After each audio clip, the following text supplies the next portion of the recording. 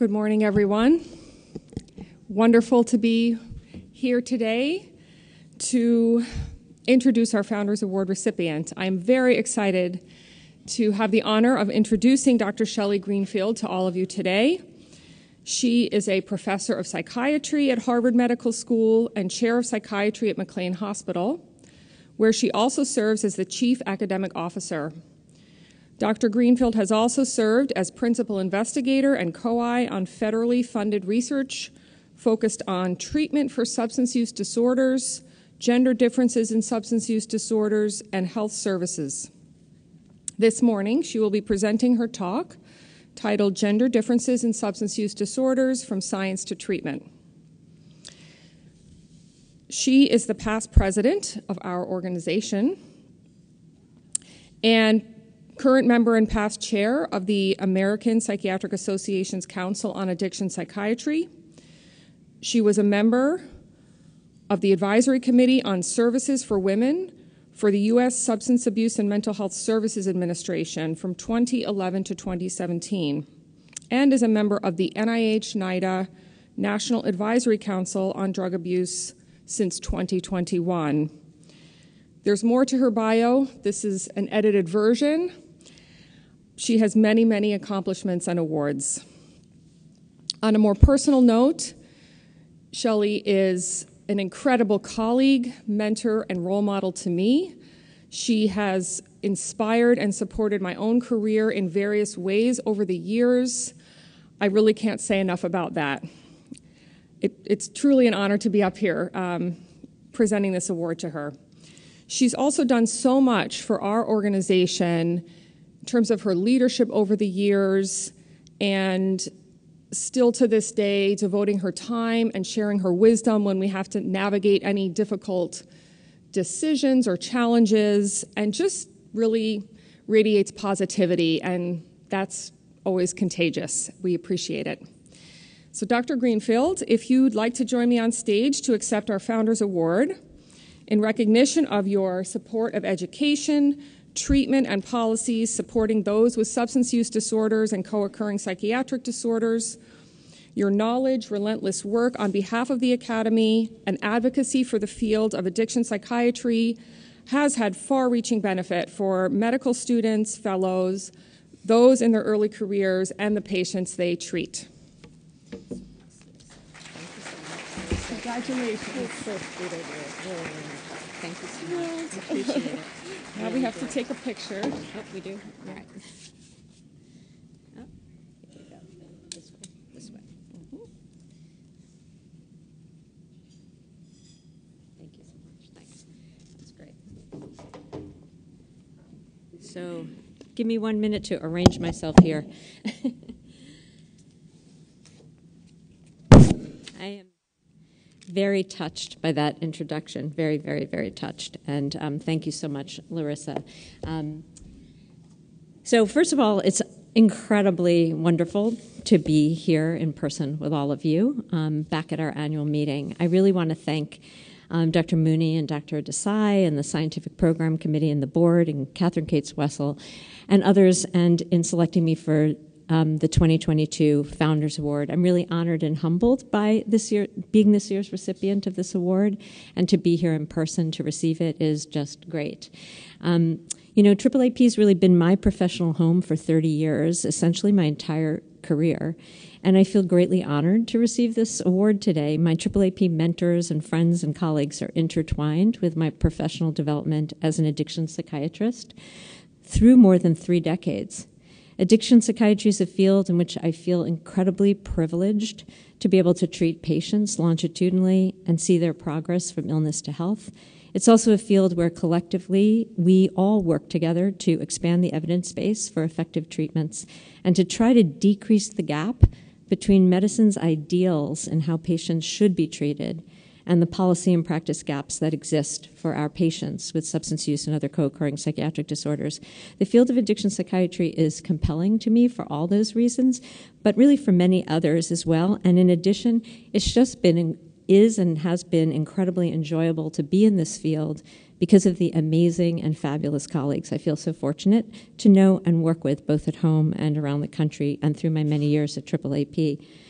It's really fabulous to be here with all of you this morning in person at our first annual meeting since the pandemic began. It's good to have this opportunity to see all of you, and I'll reflect more on this in a few moments when I present my talk, which I've titled Gender Differences in Substance Use Disorders from Science to Practice. But first, I just want to present my disclosures to you. I have no conflicts of interest related to an ACCME-defined commercial interest, but I am the author of Treating Women with Substance Use Disorders, the Women's Recovery Group Manual. I will be talking about that treatment today, and I also want to acknowledge the generous support of the National Institute on Drug Abuse that supported some of the work I will be talking about.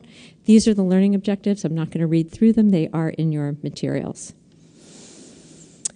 But before we begin, I just want to take a minute to reflect on this moment when I'm grateful that we can gather once again here at AAAP. And I want to acknowledge what a difficult time it's actually been for everyone, for all of us, for our friends and our family, our communities, and our patients and their families. These past two, now almost 3 years, have really been quite a stressful time. And it's been a significant time of stress and loss for many, and I want to share with you this image that's brought me a lot of peace and tranquility through the last several years. It's a photo of a sunset on a very small beach called Cold Storage Beach in North Truro, Massachusetts, which is a tiny, tiny town almost at the very tip of Cape Cod. Walking this beach when I've had opportunity to do so, and occasionally taking in a beautiful sunset, has brought me a lot of peace and tranquility, and I just wanted to take a moment to share it with all of you. I also want to talk about I want to reflect for a few minutes on the importance of colleagues and mentors. For those of you who are in training or early in your careers, we often talk about developing a network of mentors. AAAP has been a great place to develop mentoring relationships. I have had so many mentors and who have ultimately become my colleagues and my friends through the years. They've helped me in my career, and some of them have contributed to the research I'm going to present to you today, and many are also founders and past presidents of this organization. I just want to take a couple of moments to acknowledge them. This is a partial list of a network of mentors, and I hope you see the theme. People who are mentors here become colleagues, they become friends, and it's really something that makes, I think, a professional life really sing. So first, I really want to acknowledge Dr. Roger Weiss. I started working with Roger when I was an intern, and we have continued to work together since that time. It's been a real privilege to have Roger as my mentor, colleague, and friend. We have had offices 2 doors away from each other for these many years, and that has been a pleasure and a privilege. Dr. Kathleen Brady has also been a role model and mentor for many years. She's actually contributed to some of the research I am going to show you today. And then the late Dr. Ed Kansian, past president and founder of this organization, was encouraging to me as a medical student in my interest in psychiatry and in addiction psychiatry. Dr. Stephen Mirren and the late Dr. Jack Mendelson offered me my first position after I finished my training. The late Dr. Kathy Carroll was an early mentor of mine. I was very privileged to have her as a mentor, and she too contributed to some of the research I'm going to show you. This is a picture of Dr. Joanne Fertig. She and her colleague, Dr. Cherry Lohman, they were program officers at NIAAA. I first started talking to them in the early 1990s about my interest in researching gender differences in alcohol dependence. And at the time, that was 1993-94, I'm going to show you in a slide, that was kind of novel. The Office of Research on Women's Health had just been founded. They were incredibly encouraging to me to follow this line of research, and I'm very grateful to them, and ultimately led to my first federal grant.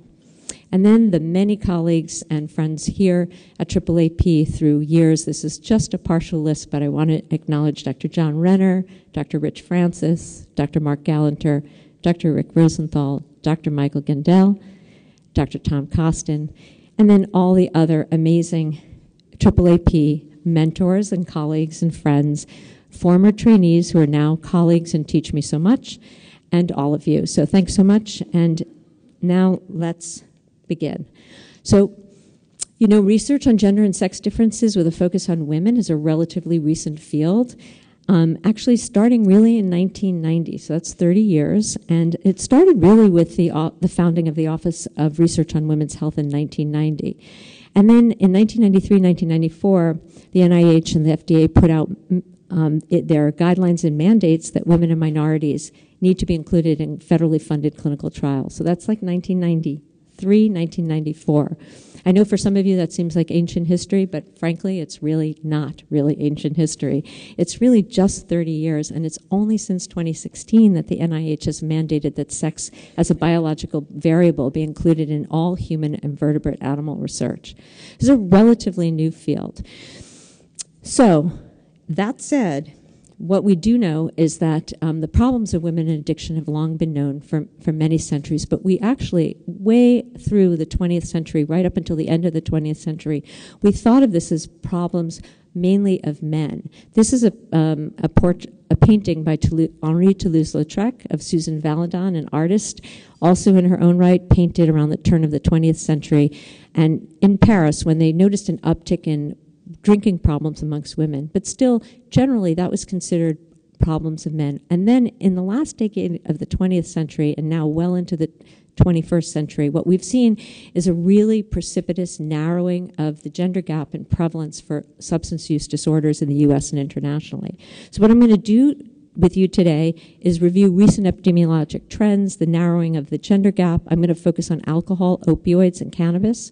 We're going to talk very briefly about risks for substance use disorders and treatment barriers for women. And I'm going to show you that there has been a clinical treatment gap and a need for gender-specific interventions for women with substance use disorders that can be implemented into routine clinical practice. And then we're going to spend the balance of the time, and I'm going to present the research that we've done on the development of the Women's Recovery Group, a group therapy for women with substance use disorders. And we'll talk about the Stage 1 and Stage 2 psychotherapy development trials, the qualitative studies of the group process and the participant experiences. I'm going to tell you about a potential mechanism of action that we've studied, and then I want to show you some new research on the digital adaptations that we are currently doing of the educational content. And so before the COVID-19 pandemic, we knew that the prevalence of substance use disorders was greater in men than women, but that the gender gap had been narrowing precipitously in both the United States and internationally. In 2019, 34 million adult women had a mental illness and or a co-occurring substance use disorder, with about 4.6 million women above the age of 18 and older who had both.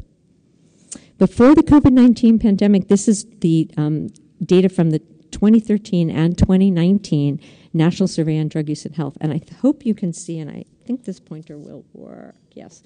So I think you can see that 2013 to 2019 for 12 and older, 18 and older, you see there's a narrowing gap. But I really want to show you this, because look at that, age 12 to 17. In 2013, that gap had closed between boys and girls, and by 2019, girls were exceeding boys in this vulnerable age group. With alcohol use disorders, in 1990, the epidemiologic catchment study showed us that the male to female prevalence was 5 to 1, but by 2000, it had narrowed to 2.3 to 1, and then by 2012, it had narrowed again to 1.9 to 1. And through multiple epidemiologic studies, we know that women born in cohorts after World War II had lower levels of abstaining from alcohol and higher levels of alcohol use disorders compared with earlier birth cohorts born prior to World War II. In the decade between 2001 and 2012, there was a 16% increase in the proportion of women who drink alcohol, 58% increase in women's high-risk drinking compared to 16% in men, and an 84% increase in women's one-year prevalence of having an alcohol use disorder versus 35% in men. And then in this study, what you're going to see is, so this is past month alcohol use, past year DSM-4 alcohol use disorder between 2000 and 2018. You can see that's females, males, you can see this gap is narrowing. You can see here by 2018, it's practically closed. And then here are 12th graders.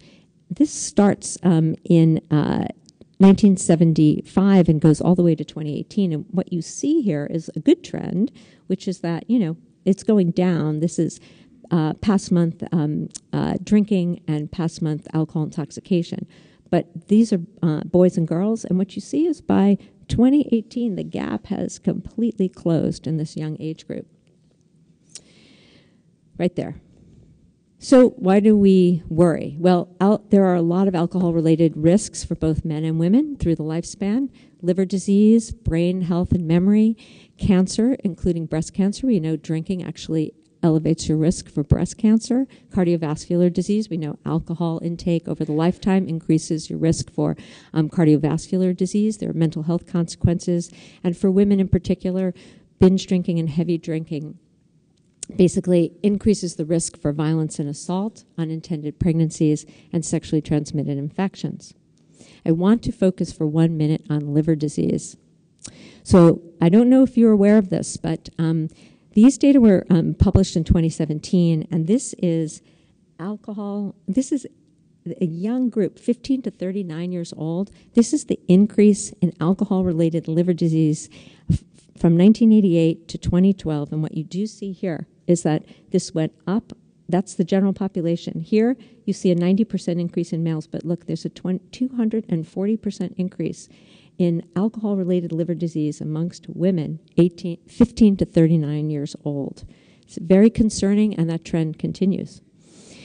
So that's all before COVID-19, and then we have COVID-19. And so what's happened about that? Well, already in April and June of 2020, when a study compared the same period in 2019 in the United States, the frequency of alcohol use, as you all know, increased 14% overall. But there was a 17% increase in women. Women had a 41% increase in heavy drinking days and a 39% increase in the short inventory of problem scale. And then there's also been studies that show there are gender differences in alcohol consumption during the pandemic with self-reported COVID and pandemic-related stress and distress. This study by Rodriguez and colleagues shows that as pandemic-related distress increased, women's rate of drinking and heavy drinking increased with pandemic-related stress, whereas for men, the levels remained the same. So why do we worry? Well, one phenomenon I think you are all aware of is this phenomenon we call telescoping, which has been documented and seen for alcohol use disorders, that women who drink progress more rapidly to serious alcohol-related physical and social consequences than their male counterparts, with shorter times between landmarks, first drink, first problem, and first treatment of illness progression. It happens at lower doses, consumed less frequently. And we have some evidence with other substances such as stimulants, opioids, and nicotine, but the mechanisms are not quite as well worked out. With alcohol, we have one mechanism we know quite well, which is that compared with men, women have less alcohol dehydrogenase, or ADH, in their gastric mucosa. That decreases first-pass metabolism. It means there's greater absorption of ethanol into the circulatory system. Women have more adipose tissue, lower total body water, so for each ounce consumed, there's a higher blood alcohol concentration with a heightened vulnerability to adverse physical consequences, some of which I've listed here. We also know that there are some similar findings with substances such as opioids, nicotine, and stimulants. But as I said, some of the mechanisms are not as well worked out. So I'm going to move on from alcohol to show you some recent trends in opioids. I know this is a figure, unfortunately, you're all well too familiar with, but it shows the national drug overdose deaths involving any opioids, and the orange and yellow lines that are here are males and females. This goes up to 2019, pre-pandemic. As you know, it's continued to rise. And as you know, males still are more likely to die of an opioid overdose death than are females. On the other hand, between 1999 and 2019, there was a 640% increase for women and a 78% increase in men. We have other studies that have shown that women are still prescribed, or have been traditionally and still prescribed, more opioids than are men. They report greater cravings, and women often report using opioids to cope with pain and negative affect more than do men. This is a study from analyses from the National Survey on Drug Use and Health between 2015 and 2019. And what this looked at is past-year opioid analgesic use disorder. And again, what I want to show you is that the gender gap is pretty narrow across these age groups. But look at that 12 to 17-year-old group, just like I showed you for alcohol. Girls exceed boys. And here's another couple of graphs to look at. So here, opioid analgesic initiation in the past year, females exceed males. And again, past year opioid analgesic misuse, again, in the 12 to 17-year-old age group, you see girls exceed boys. And you see also here, I think you could see, these gaps are not very large anymore. I want to spend a couple of minutes showing you some trends in pregnant and postpartum women with opioid use disorder and also overdose mortality. This is a study by Howard and colleagues published in JAMA in 2021. And what it did was it looked at all-cause mortality and drug and alcohol poisonings in recently pregnant women compared to the total female population in the childbearing age. And what it shows you is that the mortality rates for recently pregnant women increased 4.4% annually each year between 2015 and 2019, mostly attributable to causes other than pregnancy-specific complications, including drug and alcohol poisonings. And these rates were greater for recently pregnant women than for the total female population of childbearing years. And there are just two other studies I want to show you for this population that are important for you to see. This is a study by Campbell et al. It shows that in 22 states where they adopted a pregnancy checkbox on the death certificates, between 2007 and 2016, there was pregnancy-associated mortality involving opioids more than doubled in both the rate and the percent of all pregnancy-associated deaths, 4% to 10%, between 2007 and 2016. And then a study by my colleague, Dr. Davida Schiff, who's at Mass General Hospital, that was published in 2018, looked at more than 177,000 deliveries in Massachusetts. 4,000 were to women with opioid use disorders. Amongst them, there were 242 opioid-related overdose events. 231 were non-fatal, 11 were fatal. But look at this, the overdose rates were lowest in the third trimester, and they increased during the postpartum period with the highest rates 7 to 12 months post-delivery, which for me actually indicates how much support and need women who are postpartum need in the year following their delivery. And that includes things like food security, housing security, other types of support, mental health support, childcare support, et cetera. And look, 6 months later, between 6 and 12 months later, you're seeing this kind of a death rate. With that, I do want to remind you, I know this audience really knows that we have medications to treat opioid use disorder in pregnancy. It is the standard of care. In case you don't know the SAMHSA clinical guide recommendations, you can download this right off the web. It's a great clinical guidance, and it will give you fact sheets that you can share with patients for prenatal care, infant care, postnatal care. I also want to point out the shared decision-making tool that Connie Gill and, let's go back. Here's the pointer down here. Connie Gill and Andre Jones created a shared decision-making tool. You can find that too online, and that helps with discussions with women who are pregnant, who have opioid use disorder, and making decisions about medications for opioid use disorder. I have a few slides on cannabis I just want to show you. We had a great symposium yesterday. I hope you were all there for the symposium on cannabis. I just want to point out to you that if you look at the 2019 National Survey on Drug Use and Health, you're going to see that there was an increase between 2018 and 2019 to 14.8% of women who were 12 and older who had a cannabis use disorder. And we also know that during the pandemic, cannabis use actually increased in adults. One online survey by Asif et al. Showed that the use of cannabis, there was greater odds of increased, you'll see it here. Oops, here we go. Let me see if I can do this. You'll see there's an increased odds of use amongst anybody who was using during the pandemic. Pre-pandemic, monthly or less than weekly, their use increased. And then in a study of Kaiser Permanente in Northern California data, it suggested that there was elevated cannabis use by pregnant women after the onset of the pandemic. You can see this is pre-pandemic, and this is during the pandemic. And why are we concerned about that? Well, before the pandemic, the standardized rate of prenatal cannabis use was 6.75% of pregnancies, and that rate increased to 8.14% of pregnancies in that study. And we worry about it because there's evidence to show that cannabis exposure in utero actually has neurodevelopmental effects. And this is a study that just came out from the ABCD study. I think you know this is the Adolescent Brain and Cognitive Development Study. That's a collaboration across NIMH and NIDA and NIAAA.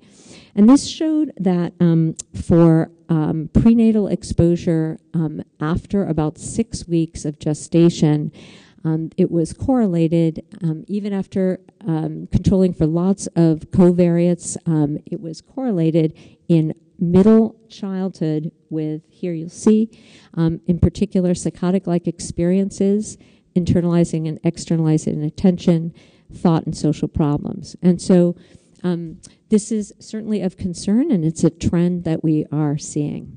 So finally, I want to just talk about the intersection of gender and race and ethnicity. It's sometimes actually in the past been incredibly difficult to get data, especially in big trials, that would look at gender by race and ethnicity. And so this is I really encourage you to go online and download this report from SAMHSA. They published a lot of data that actually looks at trends in substance use disorders, treatment utilization by gender, race, and ethnicity between 2015 and 2019. It takes a while to look at the tables. They're very full, and the figures are very full, and there's a ton of information. So what I'm going to do is I'm going to share one figure, and I put more in the appendix, but you should go to this and you should take a look at it. So this is what I want to show you.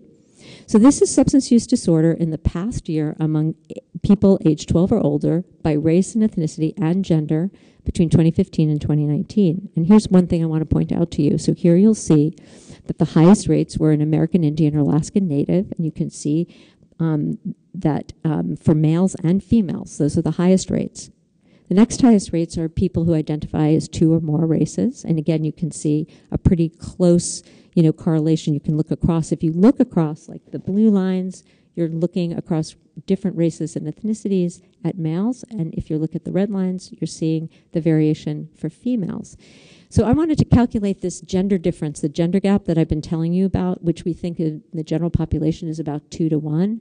So I went through these data, and I calculated that we think general population, it's 2 to 1, but the male to female ratio of this past year's substance use disorders, 2015 to 2019, in Hispanic or Latino population in the United States is 2 to 1, Black or African Americans 1.94 to 1, Asian Americans 1.76 to 1, white Americans 1.7 to 1, American Indian or Alaskan Native 1.46 to 1, 2 or more races 1.39 to 1, and Native Hawaiian or other Pacific Islanders 1.38 to 1. So it varies a lot by race and ethnicity. It's really important, and that's why this is really an important document, and you should download it. It's the kind of information we've wanted for a long time but haven't been able to get.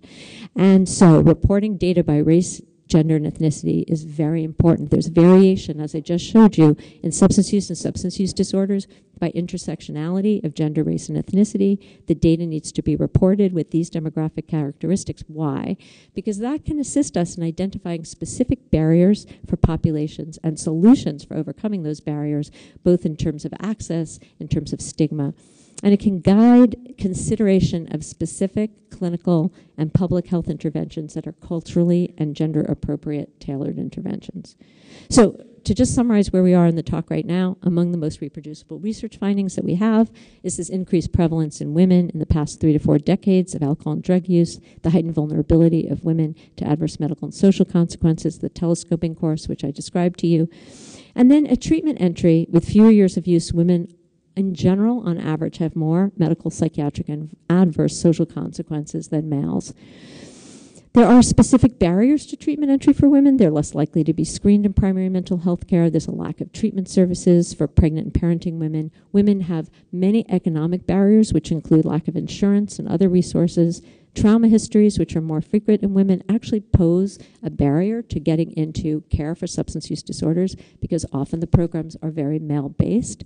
And social stigma and discrimination, which unfortunately all of our patients seem to feel, is really highly and significantly felt by women in our society who have a substance use disorder.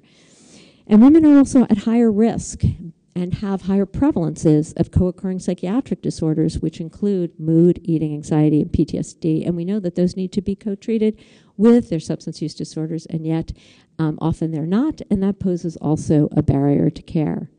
So in terms of risks for women and men, genetic factors, as you all know, biological factors, family history are important. Also, the earlier age of onset and initiation of use poses a risk for later onset of substance use disorders, true for males and for females. But particularly significant for women, heavy drinking and drug use by a significant other or partner, a history of sexual or physical abuse or family violence, and again, these co-occurring psychiatric disorders. Violence and trauma, as I mentioned, are highly prevalent among individuals with substance use disorders. Women are more likely to experience childhood and sexual physical abuse, and there's a strong relationship between abuse history and the onset of substance use disorders in women. So given these trends that I've just been talking to you about, are there gender differences and barriers to substance use disorder, gender differences in substance use disorder treatment outcomes, and what about gender-specific treatments?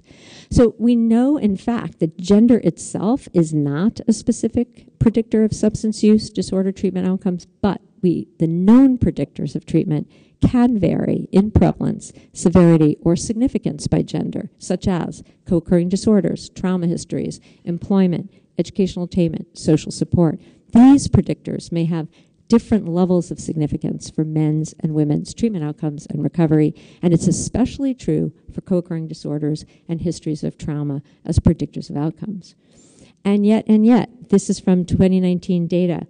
Accessing gender-specific treatment is very difficult for women in the United States.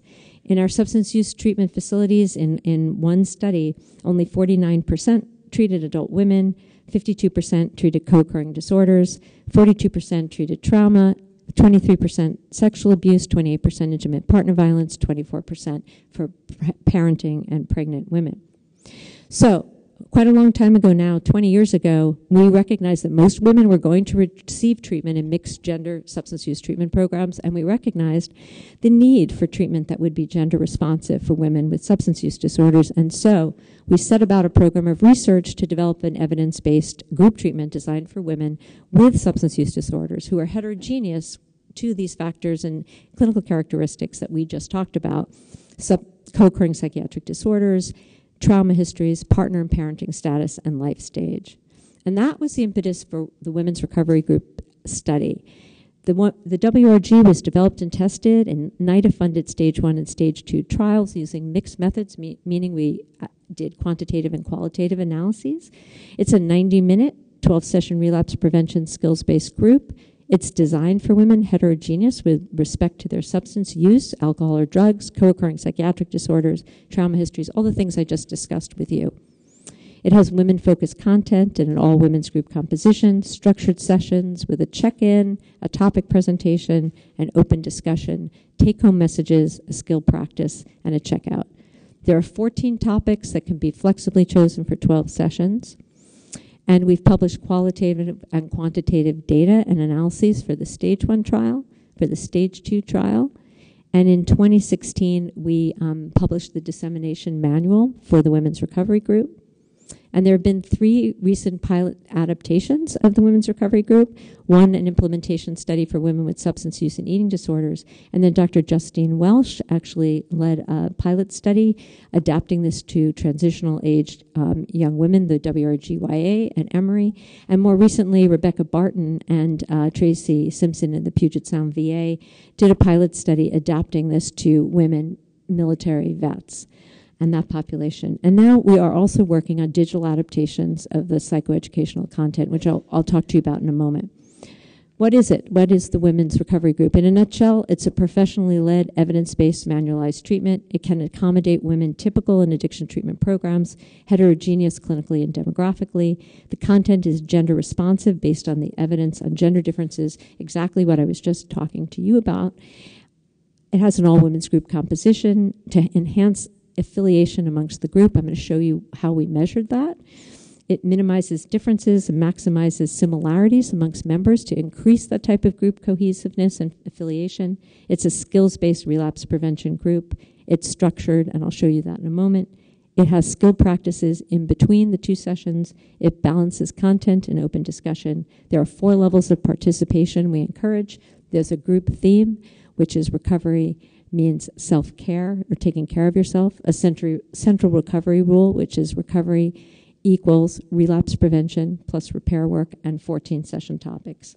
What was the hypothesis? Well, the hypothesis at the time when we started this research was that the all-women's group composition would increase group cohesiveness and what we called affiliation, and increase open discussion of triggers and relapse and comfort and support.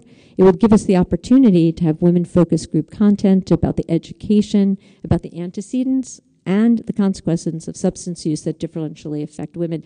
Really, pretty much what I just summarized for you already, the differences, the gender differences, and that these would synergize and enhance outcomes for women. So it's a 90-minute structured relapse prevention group. It starts with a brief check-in, a review of a skill practice on the previous week's topic. There's a presentation of a session topic, an open discussion by participants. They review the take-home messages and the upcoming week's skill practice, and there's a structured checkout. So what are the 14 session topics? Well, these in blue font are what we call gender-specific topics. Effects of drugs and alcohol on women's health, what I've talked to you about today. Managing mood, anxiety, and eating problems without using substances. Violence and abuse, getting help. Women and their partners. Women as caretakers. Women's use of substances through the life cycle. Reproductive health. The issue of disclosure, to tell or not to tell, which takes on the area of stigma and discrimination. And then in the black font, these are what I call the bread and butter relapse prevention types of topics, and they're infused with gender responsive content. So I want to just summarize really quickly the main outcomes for the Stage 1 and Stage 2 trial. The Stage 1 main outcome paper was published in 2007, and what we were able to show in a small Stage 1 pilot study using a semi-open format, meaning that the groups kind of started and ended, and didn't roll forward as we do in clinical practice, so a small trial, that the women's recovery group produced reductions in substance use during the treatment phase that were equivalent to the effective mixed gender control condition called group drug counseling, which I will now refer to as GDC. However, there were sustained improvements in substance use in the 6 months post-treatment follow-up phase that were greater in the women's recovery group than with the mixed gender group treatment. And because of that signal of efficacy, we were able to move forward to a Stage 2 trial. The main outcome for the Stage 2 trial was published in 2014, and I'm going to summarize that for you right now. We had 156 participants, 100 women, 2 sites in Massachusetts. Women were randomized to the women's recovery group or to the mixed gender GDC. There was a continuous open enrollment. Now, why is that important? Well, we sort of felt like we would get one shot at this, and we wanted to make it, if it worked, you could just take it off the shelf and just do it in regular community practice. So we put it into regular community practice. It rolled, the group rolled for 24 months. It never stopped, just like being in any clinic anywhere. And people were just, coming in and out, just like people do, into the group over 24 months in 2 outpatient programs. And what we wanted to know is, if we put it into community practice, would the outcomes of the WRG be at least as equivalent to a mixed gender treatment that is effective? And that was GDC. We tried to make it as externally valid as possible, so it really resembled clinic populations. There were high levels of co-occurring disorders, major depression, GAD, PTSD. 75% had another Axis 1 disorder, 17% had an Axis 2 disorder. People had alcohol, opioid, cocaine, cannabis use, and other substance use disorders. And what we found here is that, in fact, in the first 3 months, actually people did have clinically significant decreases in days of use, and this is the 3 months, and then they actually maintained their gains in both the women's recovery group and in the GDC. There were no statistically significant differences at the end of the 6-month treatment phase. And we concluded that this is an effective group therapy for women heterogeneous with respect to their substance use disorders, that it actually can be delivered in treatment in a rolling group format as a gender-responsive component of mixed gender treatment. So the Stage 1 trial, the women's recovery group demonstrated a pattern of continued reductions in substance use, while the women in the mixed gender group did not. The Stage 2 trial demonstrated comparable effectiveness to standard mixed gender treatment and could be put into community practice as an effective gender-responsive component of care. So now we asked, at the very beginning, we had this hypothesis that there would be greater affiliation, greater group cohesion, and that would be a potential mechanism of action. So how would we operationalize cohesion? Well, the way we did it was to look at verbal affiliation. I want to show you the 2 studies that we did to look at that. We basically recorded everything and coded all of the group therapy tapes, and we asked, would there be greater affiliation among group members as measured by verbal affiliative statements of empathy and support? We double-coded group therapy tapes for 8 categories of statements of empathy and support between the 2 groups, the women's recovery group, the mixed gender group, and we found that the number of affiliative statements made in the women's recovery group was 66% higher than in the mixed gender group. But we didn't know would that be any type of predictor of outcome, as we had hypothesized. So we did another study, and we measured the relationship between the frequency of affiliative statements and the trajectory of days of any substance use through time during 3 months treatment and 6 months post.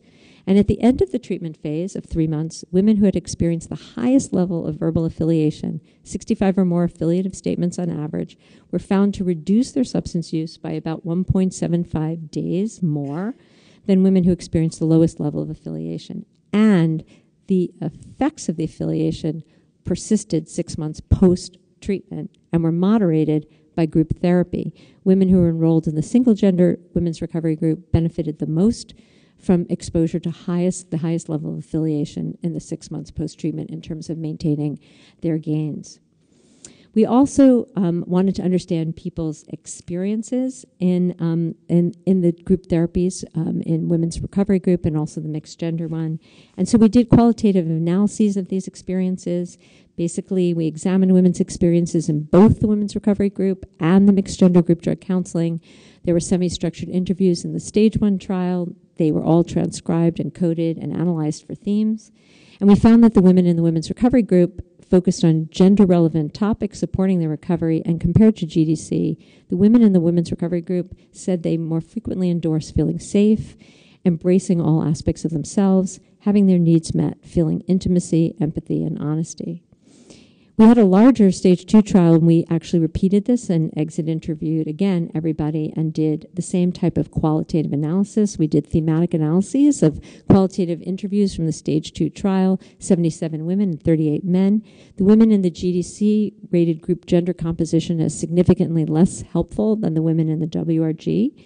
The qualitative interviews, we compared women, and women in the women's recovery group, again, endorsed more feelings of safety, support, being themselves, opening up about important issues such as trauma, abuse, and important relationships. Here's something interesting. Both men and women endorsed feelings of guilt and shame, but only the women discussed societal stigma and judgment as being harsher toward women, especially in their roles as women and mothers. So I'm going to show you in their own words what people said in the stage 1 trial. A lot of the information was presented to me I was very unaware of, in particular women's health, what alcohol does to a woman's body. The education end of it was huge for me, really huge to the point I was sharing it with family and friends. Another said, I think the fact that it's all female and the fact that it's run by a female are essential because nobody ever talks about the issues being related to being female, being a caretaker, being a single mother, being a career person in a man's world. In the stage 2 trial, a person said, I didn't think it would matter or make a difference to me, but it really did. I just feel a little more open with women. Another one said, surprisingly, I liked the fact that it was all women, talking with different struggles that are gender specific. I think would not have happened in a mixed gender group. It would have been more about the alcohol itself and less about the reasons why. Another said, I think it's easier to be frank and more open than I would be in a mixed group. The past, physical abuse, I wouldn't talk about those things in a mixed group. And another said, I think there is a difference in the male-female experience with addiction. There are different reasons, different circumstances, and psychologically different needs that men and women have. I think women support each other and we listen. It's a safer place to be to just have all women. And finally, in terms of stigma, I think it's a societal perception that women who drink are just bad, sloppy people and men who drink are out to have a good time. I think it's easier for women to get sucked down by their illness because it's more of a negative for women in society, the way we're looked at. So I just presented some of the data from the stage 1 and stage 2 trials, And I mentioned very briefly that there are these new pilot adaptations for women veterans and also for young adult women. But I want to show you some new research we're doing for digital adaptations of the content for adult women with substance use disorders. This research is led by Dr. Dawn Sugarman. She's a research psychologist that I work with at McLean Hospital, and she's been very focused on how we can actually advance more women having access to gender-specific treatments through digital adaptations. And what she's done is utilized, you've seen this figure before, the women focus group content about the education about antecedents and consequences of substance use disorders, and has begun to adapt it digitally into a web-based format that can be delivered on a mobile device like an iPad or a phone. So the first study, we adapted 5 topics of the Women's Recovery Group to a web-based format. First, we started with 3 of these modules, same as what I showed you in the topics. And in the pre-pilot phase, these were given to 30 women in an inpatient mixed gender setting. And they responded, and then we modified it a bit and then added 2 more modules based on some of the things that they told us. And you can see what those are there. And then we did a pilot phase with 60 women in mixed gender inpatient, outpatient, and partial hospitalization. And the results were published in the Journal of Women's Health in 2020.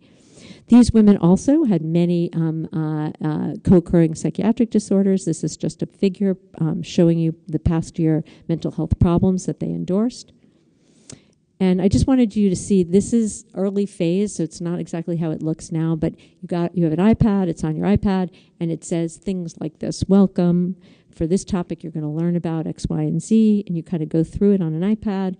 Have you or someone you know ever struggled with mood, anxiety, or eating problems? And it kind of runs through all of this, and it visually looks a lot better now. This is early phase, but I just wanted you to see a little bit of what it looked like. And here are some of the results from the pre-pilot and the pilot phase. I think you can see, so this took 41 minutes to do all 5 of those modules, delivered on an iPad. It takes no staff time. People can just use it. And you can sort of see very high, easy to use, visually appealing, gender-specific information was helpful, 100% endorsed that. And the pilot study, the satisfaction scores did not differ by levels of care, inpatient, partial hospital, outpatient. The elements that the women rated as most relevant to recovery, the effects of substance use on self-care, the link between substance use problems and other mental health problems, especially depression and anxiety. And here's the qualitative participant feedback. I think you'll see it mirrors what you just saw from the group therapy itself. Just learning all this information is crucial for all women. I was unaware of it. I feel like the survey was right on and explained my problem as a woman with addiction to the tea. It's really helpful to see the information in this way. In groups, it's great to be able to discuss these things with other people, but it's easy to miss something. So having it all laid out on an iPad like this is really helpful to remember everything and also see it visually. So the second study that Dawn has led is to adapt this to transitional age women with co-occurring disorders. Actually, they're coming to the hospital with a primary other psychiatric disorder. They're hospitalized either in a residential program or in an inpatient service. And a lot of them actually don't endorse that they have any issue with substances. They're identified by their clinicians. So in the pilot phase, Dawn interviewed 15 women ages 18 to 25 who were admitted to inpatient residential treatments for primary diagnosis of, and you can see the list there. And then these women said that they thought that the modules should increase interactivity with more coping skills practice, to add information on navigating peer relationships and information on menstrual cycle and its relationship to substance use and craving. So the program was modified, and then it was 44 women engaged with this digital program. Overall, more than 80% said that they were satisfied with the program, but the most interesting finding we had was a lot of these women did not consider themselves as having any problem with any substances. It took, again, about 40 minutes. It was delivered on an iPad. Didn't take any staff time from busy inpatient and residential psychiatric units. But from pre to post-intervention, participants' ratings significantly increased in their interest in making changes to their substance use and their willingness to make changes in substance use. We were actually surprised by that finding. All right, so I'm going to wrap up. So, treating women with substance use disorders. So the guiding principles, these are things I think you all know, but always ask, as you know, about alcohol, drug, and tobacco use. And yesterday we heard in the symposium we need to really include use of cannabis as well because that is highly prevalent. Complete or refer for a full medical evaluation, including a reproductive health assessment, and assess for the full range of co-occurring psychiatric disorders and consider how that treatment is going to be integrated in treatment for substance use disorders. Evaluate the potential motivators and rewards for treatment, but also really the potential obstacles for recovery that include for women partner, alcohol and drug use, co-occurring psychiatric disorders, the shame and stigma that we just talked about, family, legal, and employment obstacles. And then a safety risk, including intimate partner violence and domestic violence, as well as a past history of trauma, which is highly prevalent, and risk behaviors for HIV and other sexually transmitted infections. And then, as you can, use women-focused and gender-responsive approaches, which means integrating the conceptual and the empirical evidence that I just presented to you about gender differences in antecedents and consequences of addiction and the treatment process. It includes treatment for co-occurring other psychiatric disorders, trauma exposure, and all of the associated physical and mental health needs. It's also really critical to address the central role that relationships with children, intimate partners, and others play in women's addiction and recovery, and to provide, as you can, the appropriate and necessary adjunctive services. And so I'm going to conclude. There is a narrowing gender gap in the prevalence of substance use disorders. Women born in the last 5 decades have lower rates of abstinence and higher rates of substance use. Women have a telescoping course of addiction, an accelerated course, and there are important considerations by gender and race and ethnicity. We know that treatment outcomes can be enhanced by programs that provide services and other programming specific to women's needs. It's still very hard to get that in our treatment services. I also just presented some data to you about the Women's Recovery Group. It's a manual-based, single-gender women's recovery group. It has women-focused content. We know it may enhance treatment outcomes and can be integrated feasibly and with satisfaction into community-based substance use disorder treatment programs. And digital adaptations that we are now exploring, we think are promising and able to be able to extend gender-specific treatment to women with substance use disorders. With that, I have a lot of acknowledgments. I really need to thank a just tremendous number of people who have been co-investigators and consultants and group therapists and research study staff. Here's a picture of some of them. Some of you are here and you actually recognize yourself in some of these photos. But this is a fantastic group of people who have helped with this research over several decades. And then I just really want to thank my family, Alan Brandt, Jacob Brandt, Daniel Brandt, without whom nothing could ever be possible, and I thank them very much. And then I thank all of you for being here and for listening today. So thanks so much.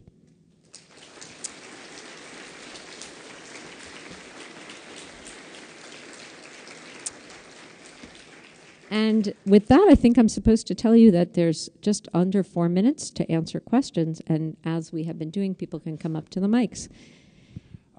Thanks, Dr. Greenfield. That was one of the best presentations I've heard at AAAP. But the question is about prevention. Do we have any data on gender-specific prevention messages that might work? Because I know with social media now we can target prevention messages a lot better. Yeah. So that's fantastic. So now you asked a great question, and now somebody here, maybe you, is going to think about how you're going to research that, because I don't think we really have great answers to that. One thing I can tell you, there's a lot more information I could have presented. It's limited in time, but one thing you really do need to know, and I just didn't include it in this presentation for want of time, and you're not going to be surprised when I tell you this. There's been a lot of direct marketing to young girls and young women of alcohol-related beverages. And I could just show you the unbelievable numbers of targeted alcohol. There's wines for mommies. There's, vodka for women. There's beers for women. They have cute names. They're pink. They've got all sorts of things. I have a lot of photos of those things. So there's been a lot of direct marketing by the beverage industry directly to women and young women. And these things are not coincidental, the rise in use. especially in young populations. And it actually mirrors what did happen with tobacco until we regulated how advertising for tobacco could go. It's the same thing. I mean, I just have to say, and we had an amazing presentation about cannabis yesterday. I'm just saying, we do this all the time. You know, there's unregulated advertising of all of these substances, and it's legal substance, right? So anyway, I think one thing of prevention would be to, like, you know, on the ads that are directly marketed in these ways and target young people. And another is, you know, trying to figure out what types of gender-specific, you know, messaging on social media for, you know, young girls and young women would be most helpful. I can tell you most people are not aware of a lot of this information. Doctors don't discuss any of this with women and girls. They just don't. Okay, next. Hi, I'm Robert Swami Viswanathan from SUNY Downstate. Thank you for the great work you are doing. In the women's group treatment, what about outcomes of co-occurring psychiatric disorders? Was there any difference? Yes. There Outcome, is. Yeah, that's a great question. We have one paper that we wrote that shows a transdiagnostic effect of the Women's Recovery Group on depression and anxiety symptoms and all psychiatric, you know, like there's certain measures where you're looking at all psychiatric symptoms, depression, anxiety, they all actually decreased. We also have done other studies which really show that, you know, if you don't treat, for example, women, their co-occurring depression, you know, they just don't really get better. And the fact is, before 1990, almost all of those studies, for example, alcohol use, were done in all male-based populations, especially in the VA. And basically, they said, well, that's fine, because most of the depression just goes away. But women, the prevalence is 2 times that of men. So when you don't treat that, actually, you know, it's much harder for people to get better from whatever their co-occurring substance use disorder is. But there are transdiagnostic effects of almost all of these behavioral treatments, and we do see that depression and anxiety symptoms go down. Thank you. Yeah. Rich. First, I'd like to thank you and Kathleen Brady for being the modern pioneers in this in this area. I have 2 points and questions for you. The first is that my experience has long been that women in AA women's groups do better than women who go to mixed groups in AA. So that confirms your stuff. I wonder whether you include an AA facilitation for long-term follow-up as part of the educational program. That's the first question. And the second question is, in my long experience treating patients and groups, I've also found that men do better in groups that are with women. So if we segregate the groups entirely, the women will do better and the men will do worse. Maybe that's only fair, but let me know what you think about all that. Oh, yeah, no, we could talk about this endlessly. Dawn Sugarman, my colleague, she actually designed a men's group therapy based on some of this, and actually had piloted it. And some of the things are the same. Men actually report that they will only talk about certain things, especially anger and other kinds of family-related relationships in a male-based group, and they won't bring those things up in a mixed-gender group. But in addition, you're exactly right. Men generally say that they prefer the mixed-gender groups because the women actually facilitate a motive and emotion, and without that, they feel like it's harder. But it's not true that they can't get there either. That's the first thing. So, you know, I mean, I think there's a time and place for all of this, but what I would just say to you is it doesn't really work that well for women when the care is really not gender responsive to their needs. It just doesn't really work. So the idea of this is it's a component of care that you can put into mixed gender programs, because women are going to be treated mostly in mixed gender treatment programs. So it's a gender responsive component of care. You can put it into community practice. And SAMHSA has a lot to say about this, about how to do gender responsive care for women, you know, in substance use treatment programs. And I forgot your other question, but I'm also... Oh, so one thing we do in the Women's Recovery Group is we have how to use self-help to help yourself. And we present the ways in which women can use self-help and how to use it. The group doesn't insist that people do that because some people don't want to do it, but it does explain how you can use it and the way you can use it and how to find all women's self-help or mutual help groups. But we haven't done follow-up in this particular study about how many are actually using that. And I think do I have time for one more or no? I got to shut it down. I'm really sorry, but I'm available. I'm here all day. Please find me. I'm happy to talk to you. And thanks again.